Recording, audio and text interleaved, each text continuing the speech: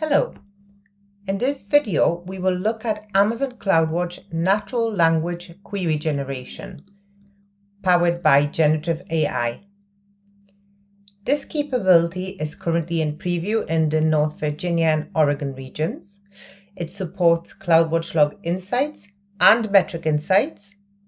It allows you to generate queries by asking questions in natural language about your data to help you easily get started. You can also refine existing queries for rapid guided iteration. You also get intuitive step-by-step query explanation to help you learn CloudWatch query languages. Let's see it in action. I am now in my CloudWatch log insights console. I've selected the VPC flow logs log group, and I have the option to select query generator. I'm just gonna change the preferences here to include the explanation of the generated query. And I'm gonna ask query generator to show me the ENIs and sort them by the most frequently used one first. And here is the query that it has generated. So let's run this query.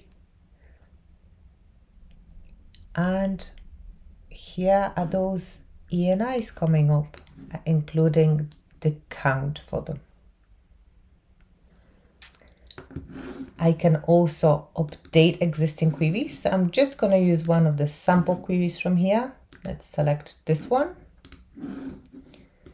And let's just say I just want to add a timestamp.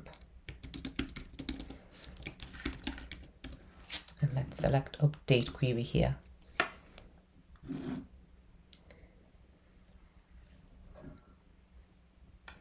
And here you go. The query has updated. I can also use query generator in the metric insights queries. Here is one that I generated earlier. So I asked to show me the busiest log group based on incoming data volume. Here is the query that was generated.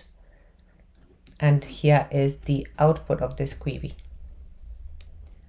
Please don't forget to check out additional documentation for this capability, and thank you for watching.